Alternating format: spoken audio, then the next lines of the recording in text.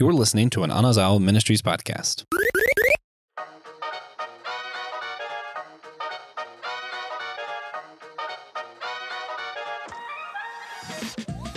Do you have a friend, or maybe a frenemy, who is so brutally honest that they get on your last nerve? Or maybe they're so honest that that's why you're best friends? Or maybe they're a social assassin who feels like they need to point out everybody else's flaws and annoyances just so that they can share the world the ultimate truth of what's really going on in the world. Well, maybe you have some friends like that. I know I do. I have some people in my community like that, and there is a show all about it. And so, hello, friends. Hello, systematic geekologists. We're back again with another HBO series deep dive. And this time, we're talking about Curb Your Enthusiasm. Yep, if you're very enthusiastic about this episode, I'm just going to tell you right now to curb it. And just get a hold of that right now. And when my co-host for today, Joshua, and I were brainstorming shows for this HBO series, I threw out Curb Your Enthusiasm because I was like, you really can't think of HBO shows, I think, without thinking about Larry David and Curb Your Enthusiasm. It's been around for so long, like 20 some years. And Josh was like, should I watch this thing? I was like, hey, why not? And come to find out, he did his homework and he watched all of it. And I'm still behind. I still have some seasons and episodes to go. So he way passed me on this one. Hey, everyone, I'm glad that you're part of our show today. You're taking time to listen to us. Joshua, how are you doing? How's your enthusiasm today? I'm doing pretty good. I think what I'm really enthused about is next year when we talk about other shows, Will's going to do Newsroom with me, because that was the deal. Was I was going to watch this and he was going to watch Newsroom, but then Easter happened. So we're going to do it. We're going to do it next year. Okay. And why I think it's funny is, having watched this, Larry David, some of his mannerisms remind me of Will McAvoy's Mission to Civilize. So he had this whole thing of like, he would just correct people. I was like, no, we got to do that. Be like, you can't just do that to people. People, criticize him, and he would quote Don Quixote and be like, I'm on a mission to civilize, which is, if you know the moral of Don Quixote, is hilarious, because the entire point is Don Quixote failed over and over and over and over. Which is sort of what this show's about. Yeah, this show, it's just legendary. And I have heard so much about it, and I was a big Seinfeld fan when that was coming out on, NBC, Thursday night sitcom, must-see TV. I was appointment television Seinfeld in college and in seminary, and it was the talk of the week about what went on in Seinfeld that week. The show about nothing, the show about people who find themselves in weird situations, and a comedian trying to navigate his way with a little annoyances of life and pointing it out to everyone else, and making comedy of it. And so the brains behind Seinfeld put out his own show, Curb Your Enthusiasm, for HBO, and that's Larry David. And so everybody hopped on it, and then over the course of 20 years it's unfolded, and now we're up to 11 seasons, and they're going to supposedly do another final 12th season. And so Joshua and I are here to talk about this quirky little show. And if this show hits your funny bone, if this is your sense of humor, you love it. But if it annoys you, if it's something that really grates on you, you're never going to like it. So yeah, I think you can't be lukewarm on this show. I think you either really hate it or you really love it. And so Joshua, where were you in the show? I gave you this assignment. I failed in my own assignment, but I'm glad I lured you in and tricked you. I bait and switched you for this one. What are your ultimate thoughts about the show as you navigated all 11 seasons? Man, I couldn't just sit and watch it. That I had a hard time doing, because it's the pacing's a little slow at times. Mm-hmm. But I did find, man, it's great if I'm just laying down in the bed, getting ready to go to bed. So I did this where I would go to sleep to it, and then I would just start back where the last thing I remember before I fell asleep the next night. Man, you're not going to believe it. That's exactly what I've been doing. It's so nice, though. It's such a good bedtime show for some reason. Yep. Because it's funny, but it's not so funny that it's distracting. So I'm I feel like I could have a good laugh, go to bed happy, and it's okay. Yeah, it's situational humor. I mean, in the vein of Seinfeld's comedy, right? It's like, what's the deal with the peanuts you get on the airplane?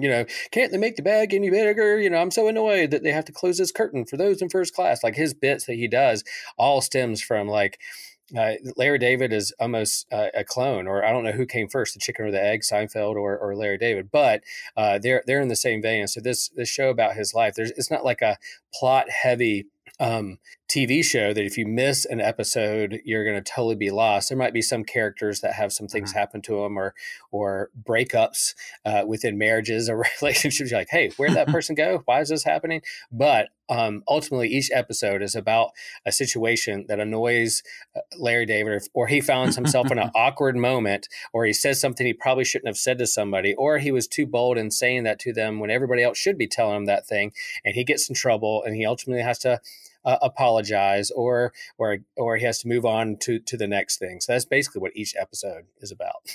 Yeah, which is very episodic. I thought it was really funny. I think the reason that much to everybody, this is one of those my wrong opinion things, right? I don't like Frasier or Seinfeld or Cheers. I didn't really like Cheers either.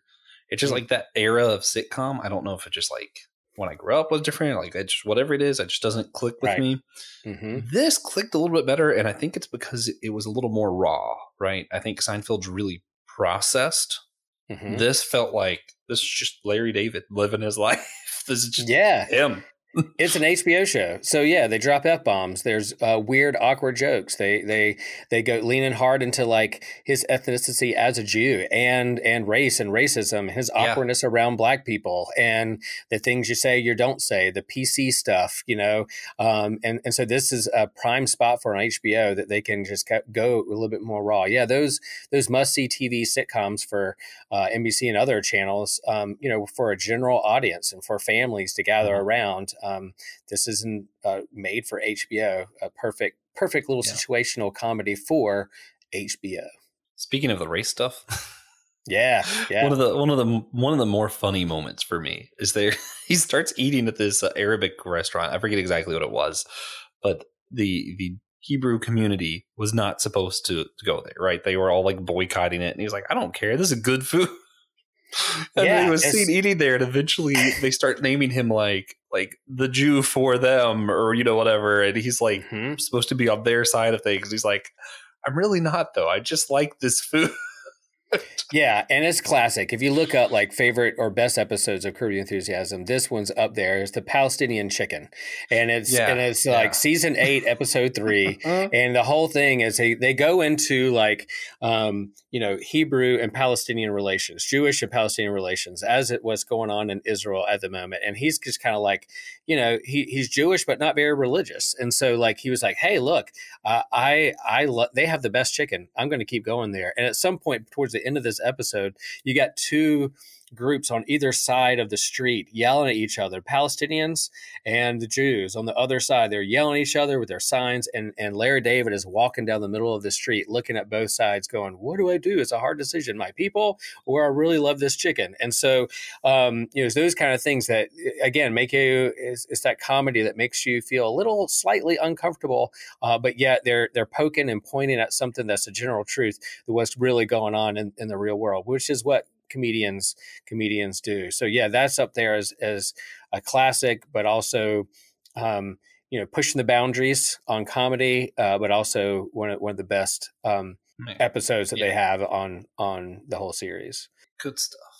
Yeah. One other thing I like about this show, they did start in like the early 2000s or maybe 2000 up to now, that you see like the evolution of what's going on, not just style and cars, but also with phones. Like they start off with like cell phones that are like flip phones, and eventually migrate into like Blackberries and the Blackberry craze. And then they move into like the iPhone. At one point, I think someone's texting on their Blackberry and he's looking at it and he's like, what are you doing? Why are you ignoring me? You're just staring down at your phone. What are you doing, this texting thing? And she's like, yeah. He goes, what if I just pulled out a magazine and started reading it right in front of your face when you were trying to talk to me? Would that be rude?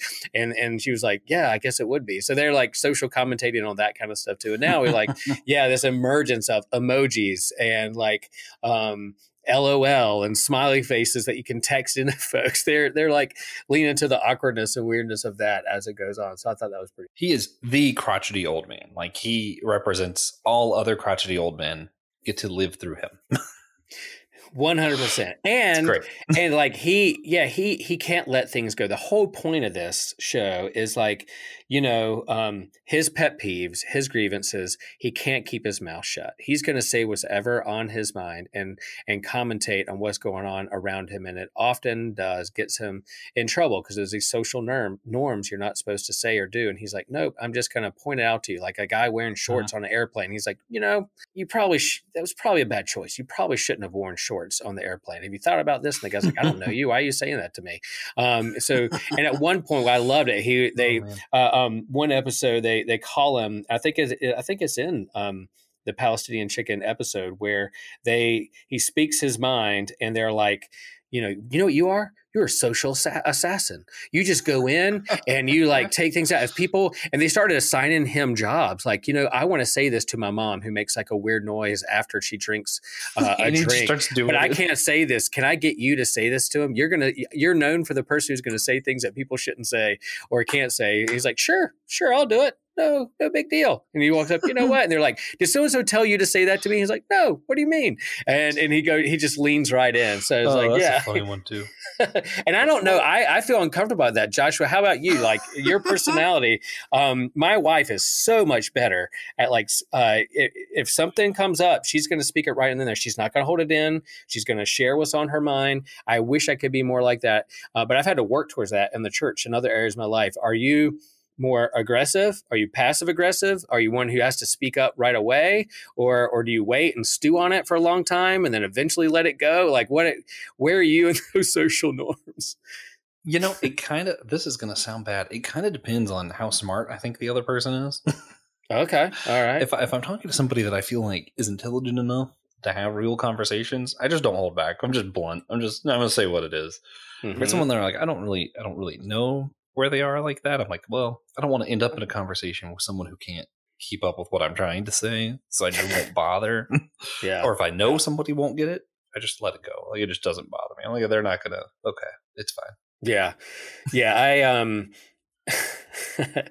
yeah, and I think that's what comedy does. Like, these stand-up comedians point out the absurd and try to make you laugh at it, to either make you feel uncomfortable or nervous laugh, to really help you cope through life. And there is like this elevated status that the stand-up comedian is the kind of philosopher of the day, or the political, social commentary, philosophers, theologians of the day, to get up and say what's going on in our society and point out the awkwardness and weirdness or the stupidity of it, that you help us cope through it. And so this show does that. But yeah, I think there's an element of my personality where, like, yeah, I'm not going to waste my energy on those things. Just move on. But man, Larry David on the show, he's not going to let things go. Not going to let it go. Which ends up getting him all kinds of different situations. But I think the one that's most interesting overall for the plot is it's why he loses his wife. She leaves once, they almost get back together, and then it ends up being a ring on the table. He saw where she left her cup and left a ring on the table, and he's been trying to figure out this whole episode who left the ring on his friend's table. He was blamed. He's like, wait a minute, were you there? Yeah, he was blamed. He's like, wait a minute, were you there? And they're like in the middle of like, they're kissing. They're about to like, get back together. And he's like, wait a minute. He ruins the whole moment, and they never get back together because of this, because he just couldn't let go the ring of the table. That's right. And it I think it improves the show. I'm very anti-divorce, but for the purposes of the show, it no longer was just him getting in trouble with his wife over and over and over and over and trying to fix it. Now he's dating, so it has like there's more repercussions to his actions after that moment, I feel like. And I do think as the show goes on, he becomes more self-aware, because even after him and his wife separate, he starts dating people, and people, his friends are like, oh, you're dating her just because of this? You can't date her. She's the hostess of your favorite restaurant. You're going to break up. He goes, oh, I know. Yeah, we will break up. oh yeah, oh it probably won't be pretty, but I don't care. I'm still going to eat here. Like he's like, oh yeah, I'm going to be with this person for a little while, and we're going to break up because I'm not very compatible with anybody. So yeah, I'm very aware of that.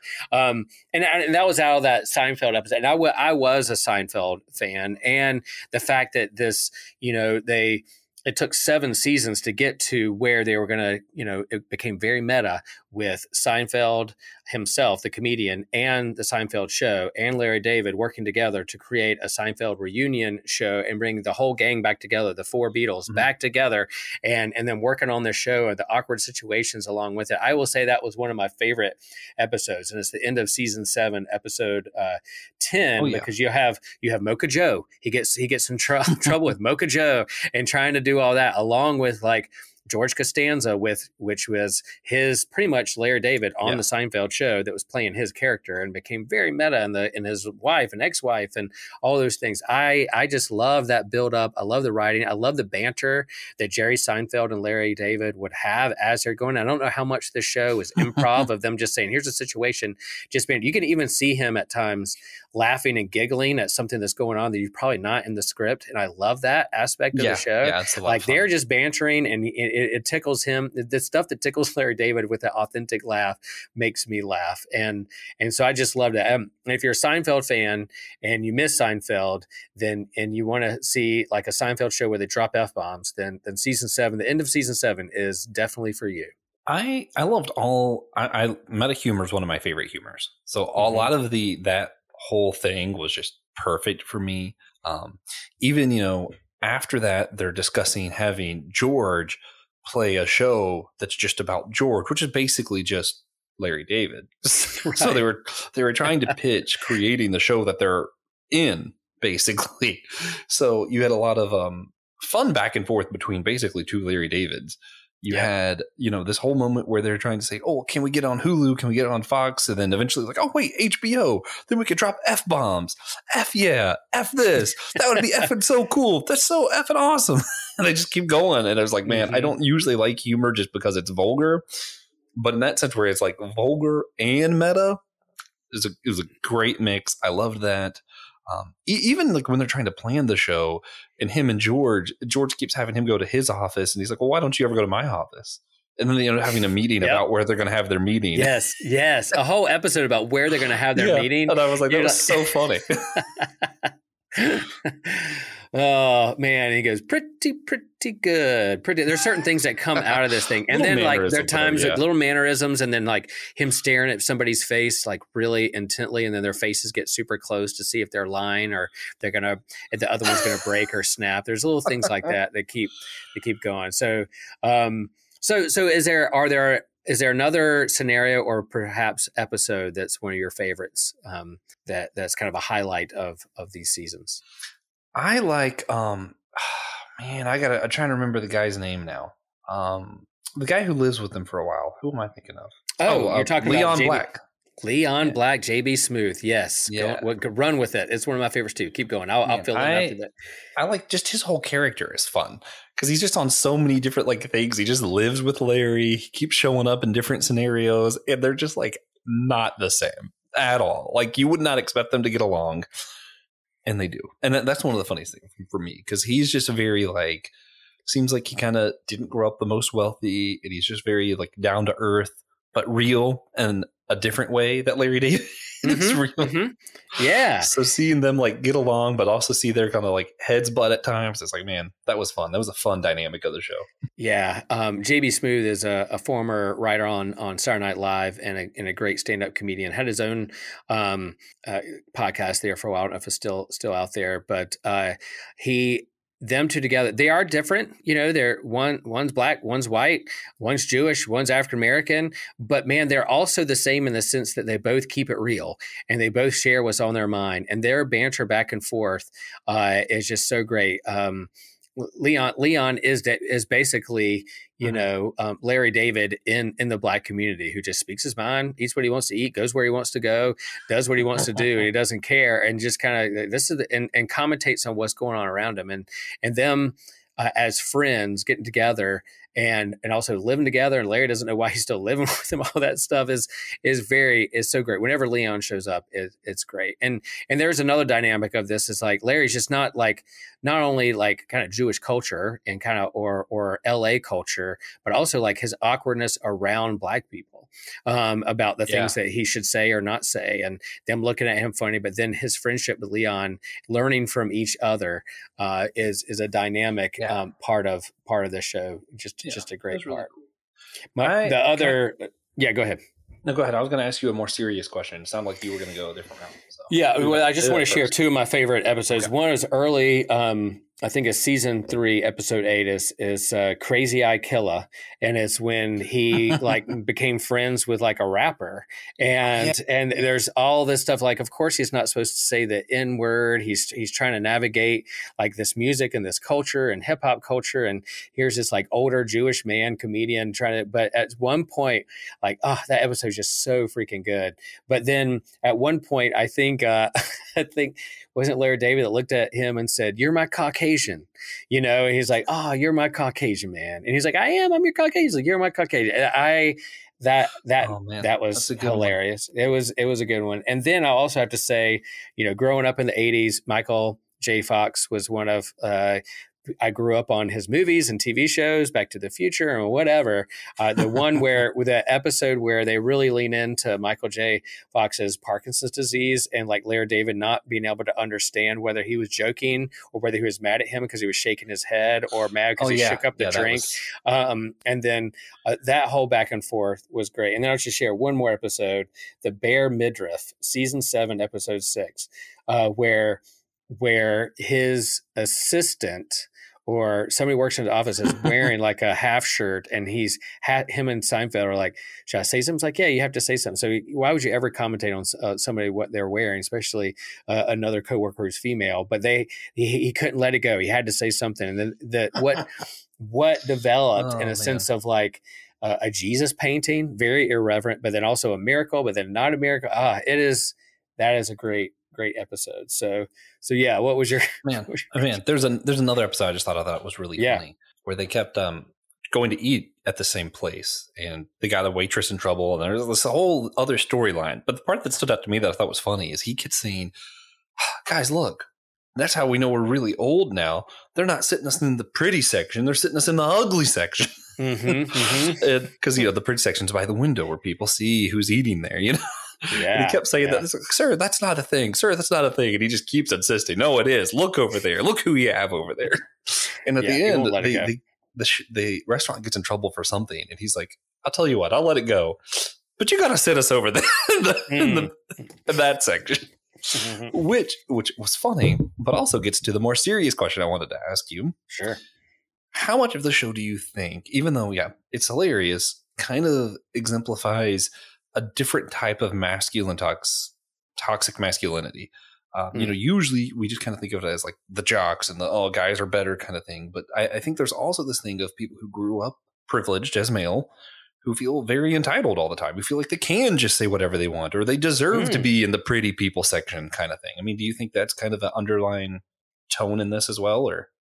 I think that could be definitely something to look at this. And I don't know how self-aware they are of it, but there are I think there's a privilege when it comes to someone who has a lot of money, creative in LA, and then there's relationships. He gets to wear whatever he really wants to wear. He can eat wherever he wants to eat. He can say whatever he wants to say. And he gets in trouble. He has broken relationships often because of that, but he bounces back and he's off to the next one. I think you could, if you went real deep in this or looked a little bit harder, you could say like, this is not a healthy way to live, but he gets away with it because of his, privilege in the show. So I think that is a part of it. And it goes, society also evolves over from like year 2000 to 2023. There's a certain things that probably you couldn't get away with, that you now that you could then, or back and forth. I don't know. Yeah, there's some comedy again, like where there are moments that made me from companies like, I don't think that's cool. The treatment of women, or the one part where he like draws a swastika and like the kid is like draws it. I was like, I just coming back from Germany and from a concentration camp, I was like, oh man, watch that episode. And I'm like, I don't know. I can see where he's lean into that because of his ethnicity and his Jewish heritage, and you're making light of it, you're appropriating it and twisting it.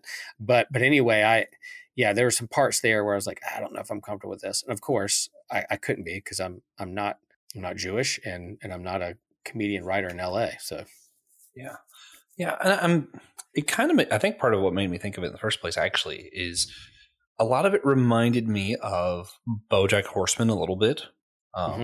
So that's an animated show on Netflix. It's awesome. About a horse who used to be an actor in a 90s sitcom. And the entire storyline really is just about him being entitled and kind of being this exemplar of masculine toxicity. Yeah, word. You got it. Yeah. He does all these drugs. He does all these things. He keeps expecting to be in shows. He keeps talking down to everybody else. And, eventually in that show, he ends up in prison, which part of what me and a lot of other people, everybody disagrees with me about. I just don't like how the show ends, because it doesn't really end on the happiest note. One of the good characters get married. The character that I most related with doesn't have an ending at all. And BoJack's in prison. And it's like, man, but this was the main character. He's supposed to be redeemed in the end and suddenly be a good person. And it's like, oh, well, he's a good person, but he's still in jail because he's not entitled. That's not how the world should work. And it's like, right. Man, that's rough. Right. There's consequences for your action. Another show on HBO, Eastbound and Down, that was filmed in Wilmington, about a washed out baseball player, Kenny Powers. And that's it is full on HBO. But toxic masculinity and privilege, all those things are there. And I think this one is a comedy. It's a little bit more lighthearted. There are consequences for his actions. For the most part, he's going to bounce back so that he can be in another episode and do the same thing over again. And I think that's probably one of the challenges. There's going to be 12 seasons of this. There's been 11 so far. How many scenarios can you do? When does this show get stale or run out of material? But it's commentating on life, and man, life never runs out of material. That's why I can get up and preach on a Sunday. There's always a tragedy or a challenge or something that we can speak out against, or lean into to give us hope to meet the next day. And so this show leans into those awkward moments that we all get annoyed by, and man, life will never run out of material for comedy and for philosophy and theology and all those things we want to hang our hats on. So let me ask a follow-up then, and sure, maybe step on some people's toes, but I've seen a lot of toxic masculinity, both in complementarian churches as well as egalitarian churches, right? Like it's there, where a male figure is in charge or is like the rock star pastor, and it gets very gross. I mean, if you listen to the podcast, the Mars Hill podcast, it gets gross. Yeah. How do we guard ourselves from letting that happen as Christians? I think is that we have to get a good team together around us to hold us accountable and do this in community. We don't do this by ourselves. Lone Rangers, it's just Will behind the mic, and I get to say whatever I want to say on any given day. I think that's the danger of kind of like, people being able to have whatever platform they have to speak whatever they want. We've been intentional with systematic ecology to surround ourselves with people that are different from us. They can hold us accountable. They give us a different point of view. And in the same way, I think church is that way too. The danger of whether it's social media or like the polarization that's happened in our society, political, religious, or whatever, we just kind of silo ourselves up with our own algorithms, and we have our own echo chambers that this is who I'm going to surround myself with, some yes men, but I'm going to change around to yes people, whoever's going to say something to me. But I do think you have to have family members, friends, community to help you through that. Thankfully, I do have a good wife that's going to call me out when I do something. I have some good friends. They're like, Will, this isn't you. What are you doing? What are you saying? I have a church that holds me accountable to our teachings and to our interpretation of scripture and those kinds of things too. So I think it's the importance of community, always relationships. And I think Larry David in the show has friends, but most of the part they kind of encourage him on, but there are times when, whether it's his friends' wives, they're like, why are you this way? Get the F out of my house. That kind of thing is like, okay. And those kinds of things. Does he ever learn? Maybe the show wouldn't be around if he just learned his lesson and then changed. But there's character development. But I think you got to have a good team. You got to have a good team around you. I think the perfect ending for the show, in my mind, would be he's learned enough that he feels like he needs to make fun of himself. Because that's what great comedians do when they see their mistake. They make fun of themselves. Mm-hmm. And he creates a show mocking himself. Right. That would and be there great. is controversy around like Seinfeld's finale. They even talked about like that. Yeah, that one thing there. They were like, that finale, we got to do a better finale because of the last one. And Larry David was like, I thought that finale was great. And he's like, of course you do. So yeah, I don't know how they'll wrap it up. Again, I haven't seen the last 2 seasons that's out there right now. I'll keep doing it before I start newsroom. But it is funny, or to think about how they would end the show, where it would end up just Larry being Larry. Do we want anything else than Larry being Larry? But I definitely think you're on something with the community thing. Mm-hmm. But I also think, which partially is the point of the show Community for the first season, at least. Mm-hmm. But I think it's hard unless you're going to actually for sure end the show. It's hard to have him learn his lesson because then what do you do? Yeah. Curious. Yep. Well, I gave you the homework assignment to watch this one. Are you glad you watched it? Would you recommend this for others? Oh yeah. Especially if you don't mind strong language. I don't know if there's any nudity or not. I feel like if there is, it wasn't a lot because it wasn't something that stood out to me. If you don't mind strong language and you want something that's not going to consume your life. Like, I don't think it's like if you start Dexter, you're just in it till you finish that show, man. I hate to tell you, but once you start it, you're stuck. Mm-hmm. This one, I feel like you can watch some other shows, come back to it. And it's very much a leisurely watch, I think.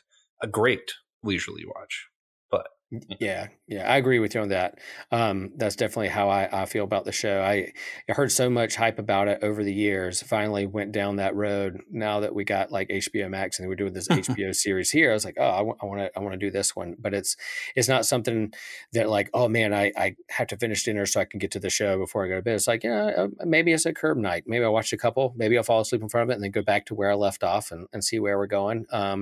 But yeah, again, if you like good comedy, awkward comedy, if you like Seinfeld, if you like that style of comedy, except rated R styled Seinfeld, then this show is for you. I think you'll like it. You'll know after a couple of episodes if Larry David is your type of sense of humor or not, and whether you can do it. I find him very funny, and then there's definitely days when I wish I could be like Larry David and just like tell it like it is and keep it real and say what's on my mind to others, not let things go. Yeah, I also hear the voice. His voice doing stuff like, if you're gonna do a podcast about Larry David, you really should have. Yeah. How could you? I'd love to hear how he'd criticize this episode. That's what would be fun. Oh, we'll send it to him. We'll send it on social media. I'll reach out Larry. On Twitter. I don't even know if Larry's on Twitter. We'll see. I doubt he's on social media or listens to other people. Just rips online. us apart. Yeah, I would love great. That. I'd find it funny. Or we end up becoming an episode in season 12. Like they're like, I was listening to this podcast about my show, and I have to say something. That would be great. Larry, if you're listening, if your team's listening and you hear this, we'd be happy to be the butt of any joke of any season that you produce in the future. Really just my whole goal in life is just to be the butt of a joke. Okay. We can work on that. Cool. Well, I think God's been setting it up for a while. Yeah. I mean, goodness gracious.